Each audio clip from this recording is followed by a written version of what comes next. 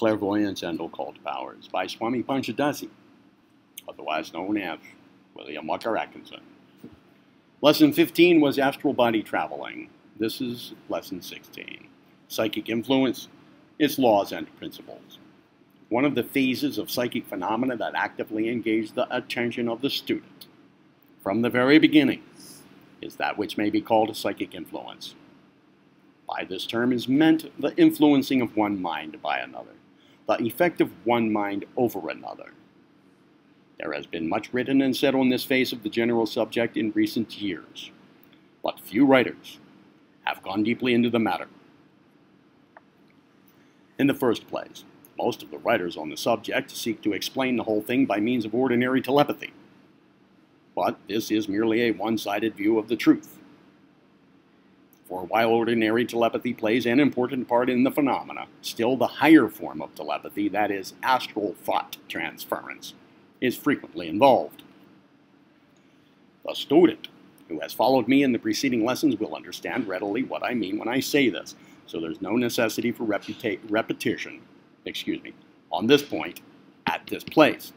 At this point, however, I must ask the student to consider the idea of psychic vibrations and their inductive power. Psychic vibrations and their inductive power. It is a great principle of occultism, as well as of modern science, that everything is in a state of vibration. Everything has its own rate of vibration, and is constantly manifesting it. Every mental state is accompanied by vibration of its own plane. Every emotional state or feeling has its own particular rate of vibration. These rates of vibrations manifest just as do the vibrations of musical sound, which produce the several notes on the scale, one rising above the other in rate of vibration. But the scale of mental and emotional states is far more complex and far more extended than is the musical scale. There are thousands of different notes and halftones on the mental scale. There are harmonies and discords also. To those to whom vibrations seem to be something merely connected with sound waves and the like, I would say that a general and hasty glance at some elementary work on physical science will show that even the different shades, hues, and tints of the colors perceived by us arise from different rates of vibrations. Color is nothing more than the result of certain rates of vibrations of light recorded by our senses and interpreted by our minds. From the low vibrations of red to the high vibrations of violet.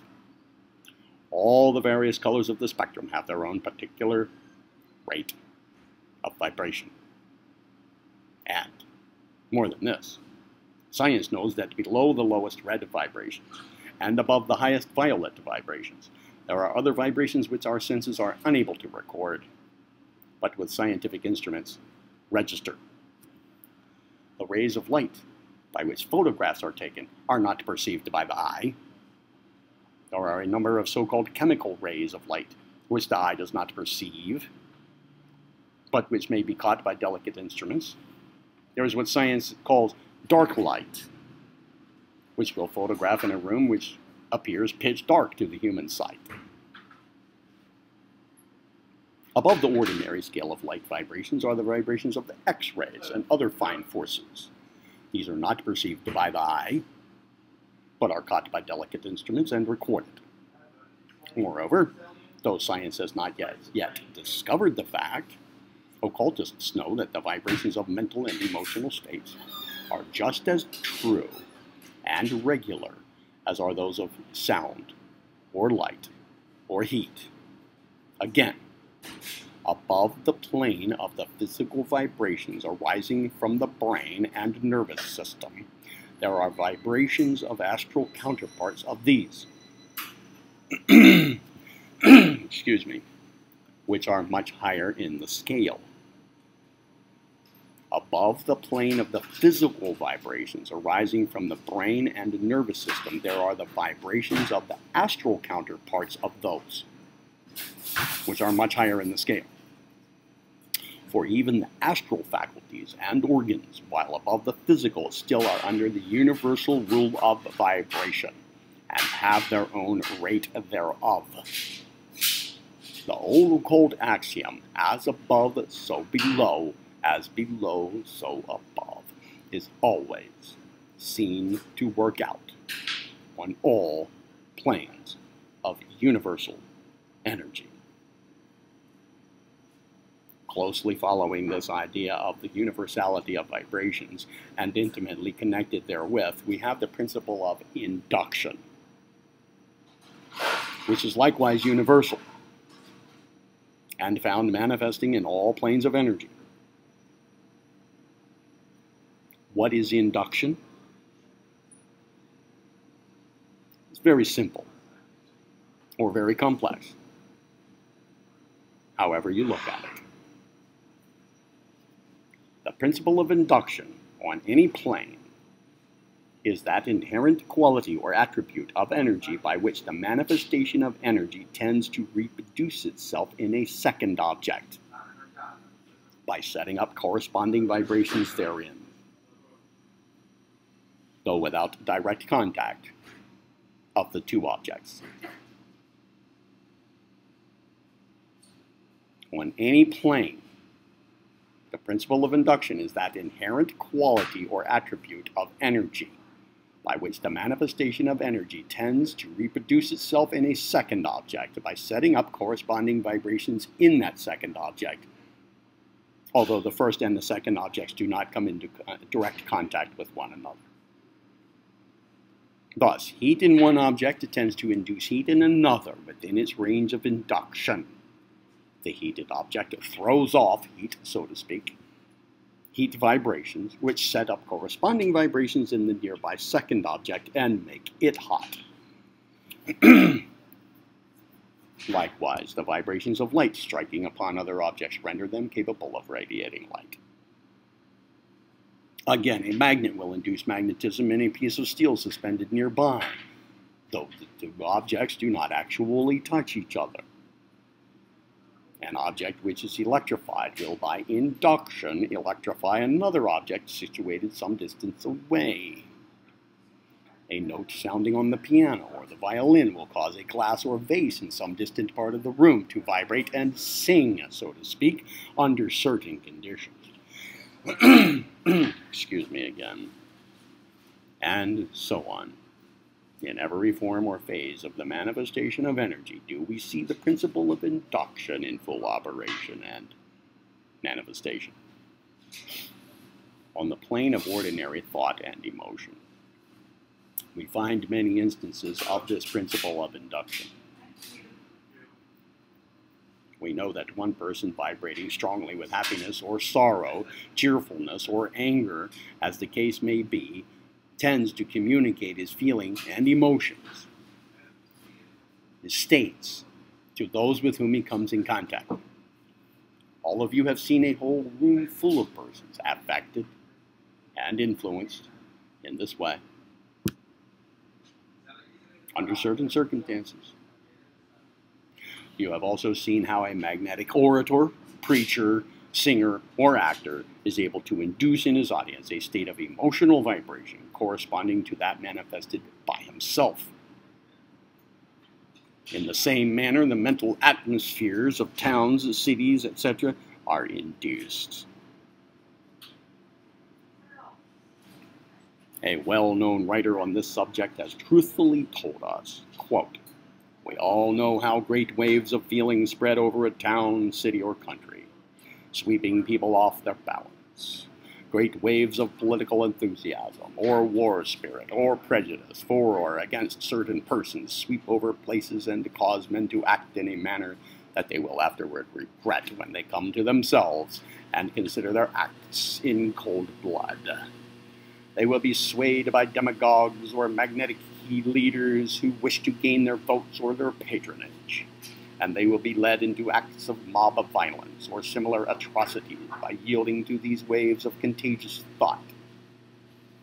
On the other hand, we all know how great waves of religious feeling sweep over a community upon the occasion of some great revival, excitement, or fervor. End of quote.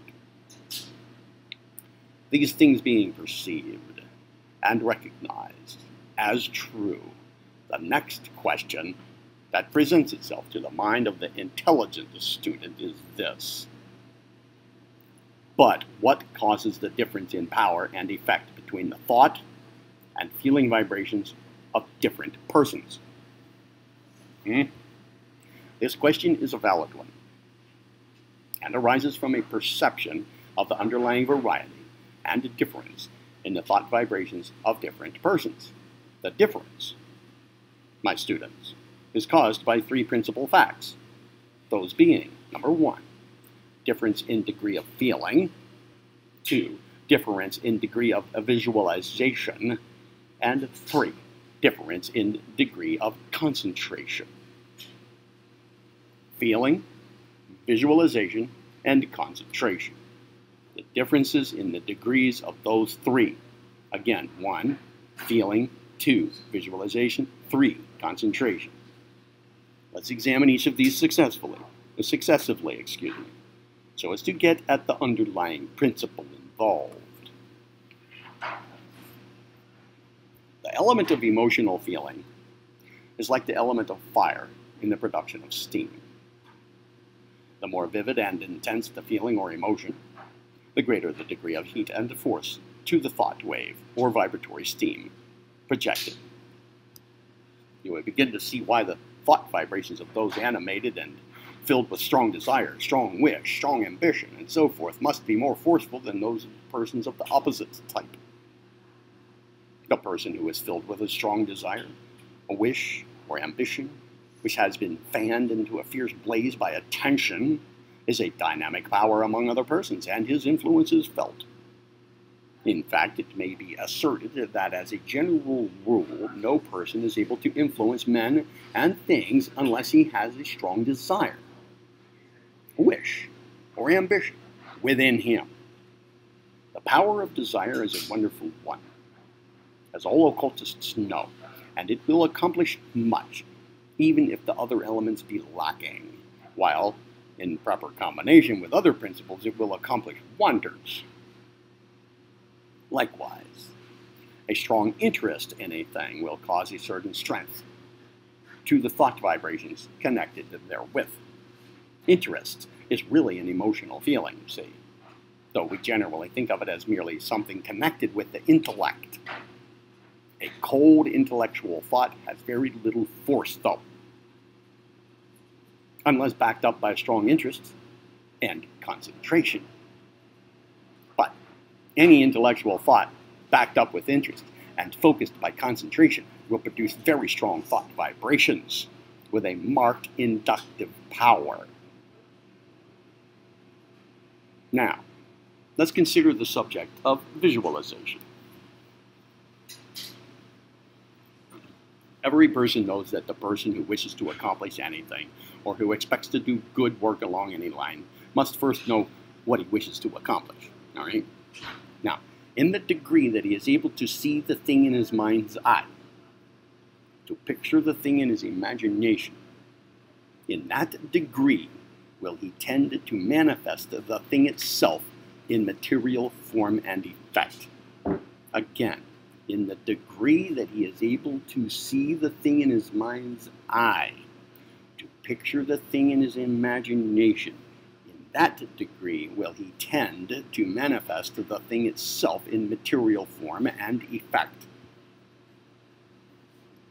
Sir Francis Galton, an eminent authority upon psychology, says on this point, the free use of a high visualizing faculty is of much importance in connection with the higher processes of generalized thought. A visual image is the most perfect form of mental representation wherever the shape, position, and relations of objects to space are concerned. The best workmen are those who visualize the whole of what they propose to do before they take a tool into their hands. Strategists, artists of all denominations, physicists who contrive new experiments, and, in short, all who do not follow routine have need of this. a faculty that is of importance in all technical and artistic occupations, that gives accuracy to our perceptions and justice to our generalizations, is starved by lazy disuse instead of being cultivated judiciously in such a way as will, on the whole, bring best return. I believe that a serious study of the best way of developing and utilizing this faculty without prejudice to the practice of abstract thought in symbols is one of the pressing desiderata in the yet unformed science of education. End of quote. Not only on the ordinary planes is the forming of strong mental images important and useful, but when we come to consider the phenomena of the astral plane, we begin to see what an important part is played there by strong mental images or visualized ideas. The better you know what you desire, wish, or aspire to, the stronger will be your thought vibrations of that thing. Of course. Well then, the stronger that you are able to picture the thing in your mind, to visualize it to yourself, the stronger will be your actual knowledge and thought form of that thing. Of course. Instead of your thought vibrations being grouped in nebulous forms, lacking shape and a distinct figure, as in the ordinary case, when you form strong, clear mental images of what you desire or what you wish to accomplish, then do the thought vibrations group themselves in clear, strong, distinct forms. This being done, when the mind of other persons are affected by induction, they get the clear idea of the thought and feeling in your mind, and are strongly influenced thereby. Of course. A little later on, I shall call your attention to the attractive power of thought. But at this point, I wish to say to you that while thought certainly attracts to you the things that you think of the most, still the power of the attraction depends very materially upon the clearness and the distinctness of the mental image, or the thought visualization of the desired thing that you have set up in your mind. The nearer you can actually see the thing as you wish it to happen, even to the general details, the stronger will be the attractive force thereof. But I shall leave the discussion of this phase of the subject until I reach it in its proper order. For the present, I shall content myself with urging upon you the importance of a clear mental image or visualized thought in the matter of giving force and direction to the idea induced in the minds of other persons. In order for the other persons to actually perceive clearly the idea or feeling induced in them, it is necessary that the idea or feeling be strongly visualized in the mind originating it. That is the whole thing in one sentence. The next point of importance in thought influenced by induction is that which is concerned with the process of concentration. Concentration is the act of mental focusing, or bringing to a single point or center.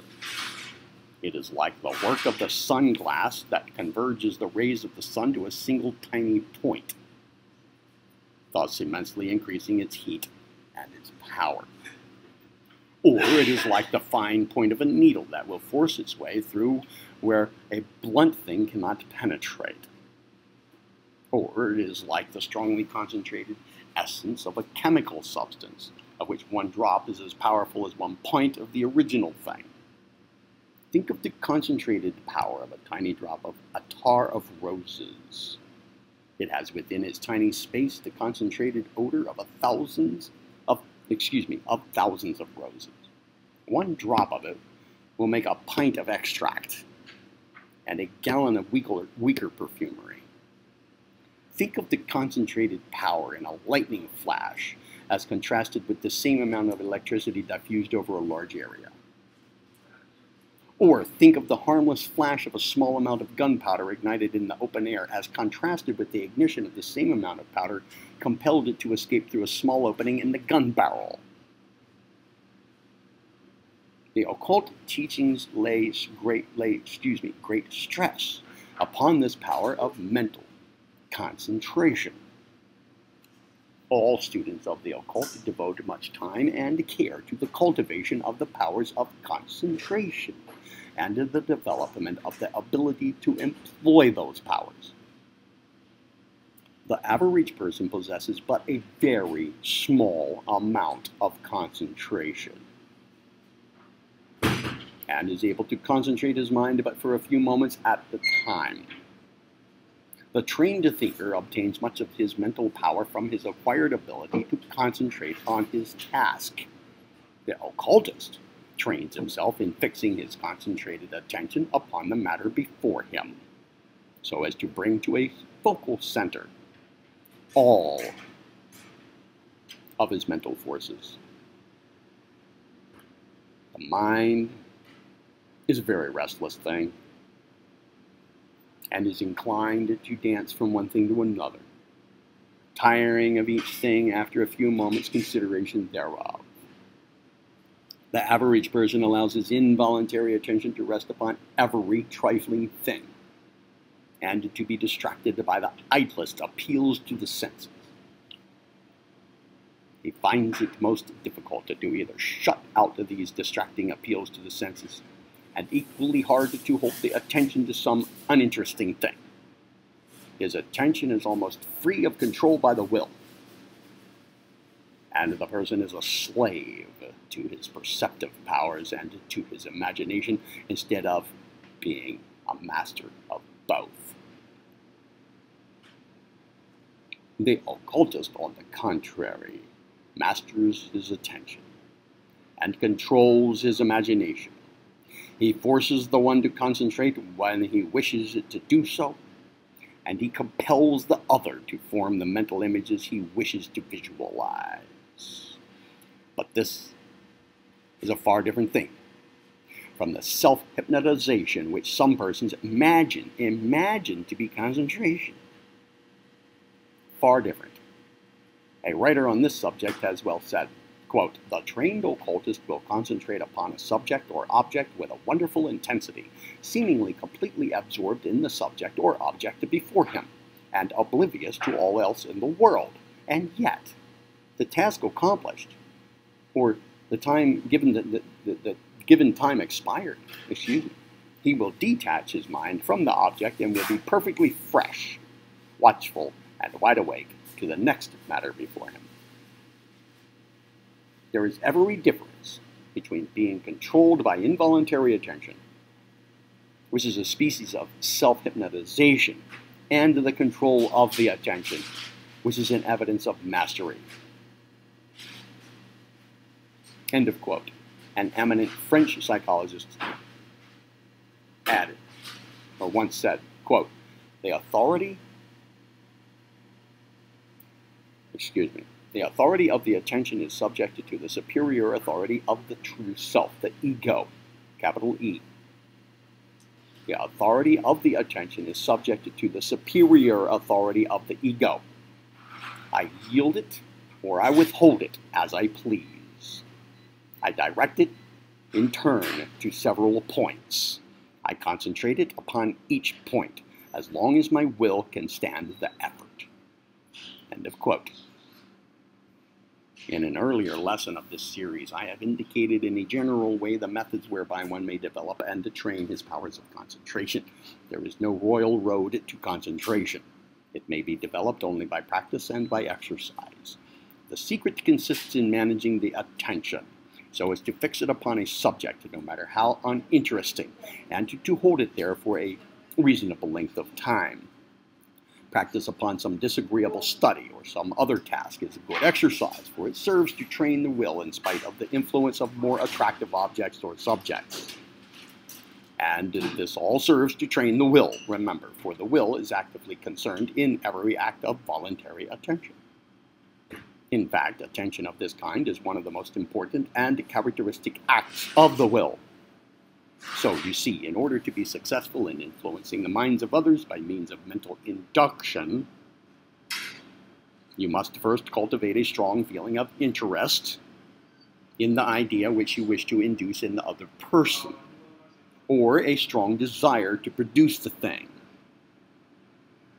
Interest and desire constitute the fire which generates the stream of will, from the steam of will, Interest and desire constitute the fire which generates the steam of will from the water of mind, as some occultists have put it. Secondly, you must cultivate the faculty of forming strong and clear mental images of the idea or feeling that you wish to so induce. You must learn to actually see the thing in your imagination, so as to give the idea strength and clearness. And thirdly, you must learn to concentrate your mind and attention upon the idea or feeling, shutting out all other ideas and feelings for the time being. Thus you give concentrated force and power to the vibrations and thought forms which you are projecting. So there it is. These three principles underlie all the many forms of mental induction or mental influence. All of them.